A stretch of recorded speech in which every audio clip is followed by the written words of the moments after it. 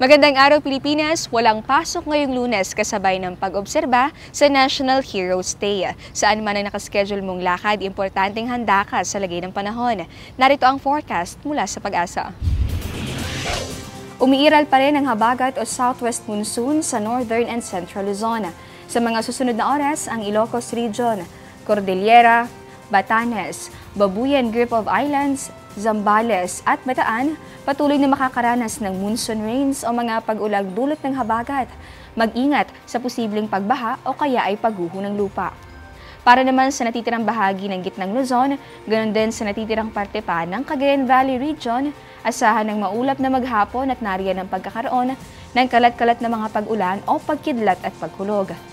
Sa natitirang bahagi ng Luzon, kasama na ang Metro Manila, ganoon din sa Visayas at sa Mindanao, bahagyang sa maulap ang kalangitan sa maghapon maliban na lamang sa pagkakaroon ng isolated rain showers o localized thunderstorms. Nakataas naman ang gale warning sa northern, western at eastern seaboards ng northern Luzon. Ibig sabihin, pinapayuhan na wag na munang pumalaot ang mga may maliliit na sasakyang pandagat. Inaasahan kasi ang maalon hanggang sa napakaalong kondisyon ng karagatan. At para naman sa mga nagsuspend ng long weekend out of town, narito ang magiging lagay ng panahon sa mga lugar bakasyonan ng bansa.